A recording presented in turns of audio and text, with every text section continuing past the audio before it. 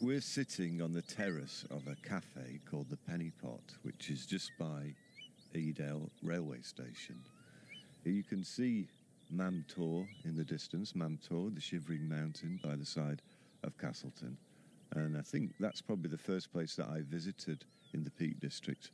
There are lots of caverns in Castleton. Blue John Cavern, Speedwell Cavern, Tree Cliff Cavern, and it was a favourite kind of school trip to come out to those places. And they would also show you Mam Tor and tell you that the reason that it shivers, it's called the Shivering Mountain, is because it's made out of shale. See, I can still remember it all these years later. Walkers every weekend will start their walk from here. People, mainly I guess coming from Manchester or Sheffield. And maybe what some of them don't realise is that they're following in the footsteps of their ancestors. Back in 1932 there was a thing that happened around here called the mass trespass, and that was industrial workers from Manchester and Sheffield came out here because access to the countryside in those days was very restricted. And through their actions, we have the national parks and the right to roam, and everybody is allowed to have access to this beautiful countryside. So once you've finished your cup of tea, we can start walking. We'll see what we find. There are some things that we've placed along the route for your entertainment. One right here, actually, in the cafe. For the duration of this walk, we have a jukebox in there. A jukebox loaded only with protest songs. So come inside. I've selected a song that I think will get us in the mood for the walk.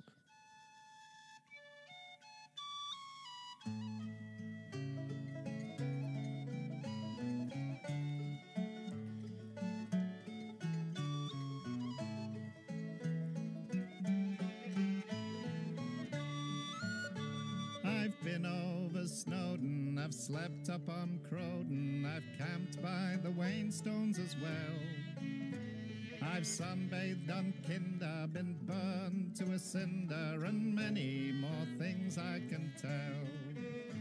My rucksack has oft been my pillow, the heather has oft been my bed, and sooner than part from the mountains, I think I would rather be dead. I'm a rambler from Manchester way. I get all my pleasure the Hartmoreland way. I may be a wage slave on Monday, but I am a free man on Sunday. The day was just ending and I was descending down Grindsbrook just by Upper Tor, when a voice cried, "Hey you," in the way keepers do. He'd the worst face that ever I saw. The things that he said were unpleasant. In the teeth of his fury I said, sooner than part from the mountains, I think I would rather be dead. I'm a rambler from Manchester way. I get all my pleasure the Hardmoreland way. I may be a wage slave on Monday, but I am a free man on Sunday. He called me a louse and said, think of the grouse. Well, I thought, but I still couldn't see why old Kinder Scout and the moors round about couldn't take both the poor grouse and me. He said, all this land is my master's. At that I stood shaking my head. No man has the right to own mountains any more than the deep ocean bed. I'm a rambler from Manchester way. I get all my pleasure the Hardmoreland way. I may be a wage slave on Monday, but I am a free man on Sunday. I once loved a maid, a spot welder by trade. She was fair as the rowan in bloom, and the blue of her eye matched the June moorland sky, and I wooed her from April till June. On the day that we should have been married, I went for a ramble instead, for sooner than part from the mountains, I think I would rather be dead.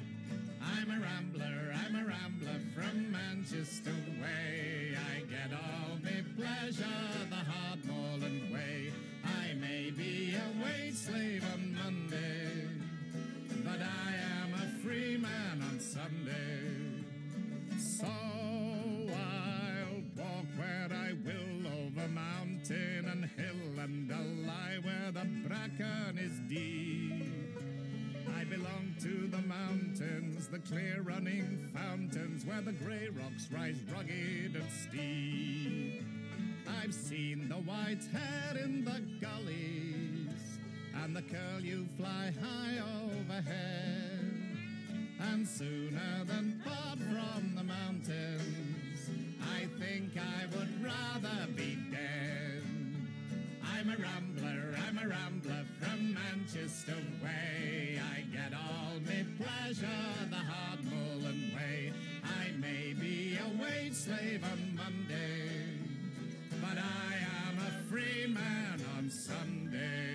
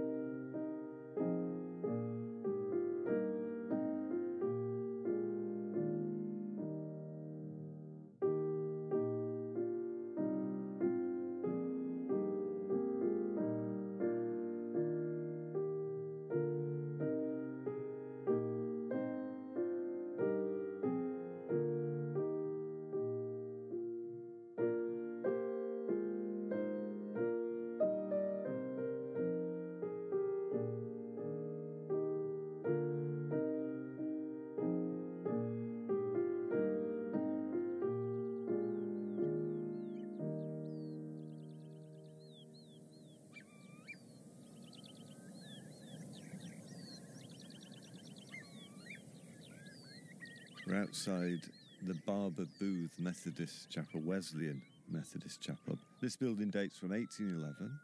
No stained glass windows. As someone said to me, the stained glass windows really are the landscape that you can see. We're in the Edale Valley here. That's a nice thing about the walk, I think, is that you, for most of it, you've got hills on either side, so you feel quite kind of protected by that. In the chapel, for the duration of the trail, there's some work by a group called Instar, Trish and Nick, who have worked with local children and young adults on works which initially they made like patches, you know, like when ramblers have patches sewn on the rucksack, or even when you get those like pennants on walking stick. They made some of those, but they've also turned them into light boxes that are in there. During the course of the trail, we will have some kind of impromptu musical performances in there.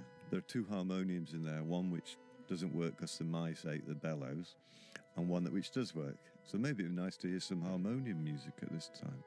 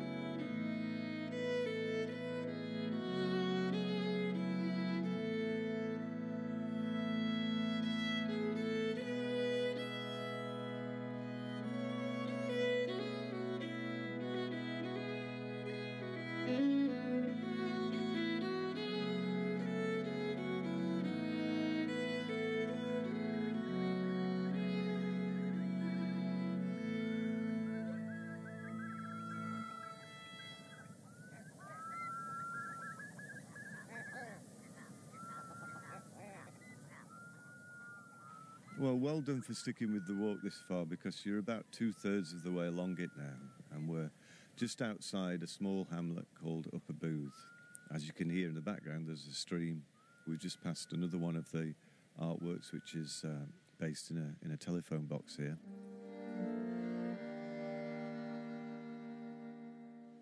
When the mass trespassers got assembled, getting ready for the trespass, Benny Rothman made a short speech to them, to get everybody in the mood and galvanised. I guess because he was one of the most vocal members of the trespass, he was one of the ones who got arrested. And he also made an interesting speech that got widely reported at the time in the papers, and I'd like to read this short extract from that. We ramblers, after a hard week's work, go out rambling for relaxation and fresh air. And we find the finest rambling country is closed to us.